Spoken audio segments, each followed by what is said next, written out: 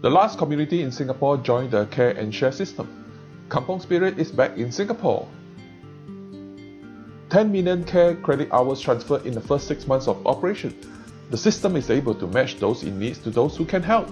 Those who offer help are given credit hours and is able to transfer to their parents and friends who live far away. 4 years later, the whole world has implemented Singapore Care and Share system.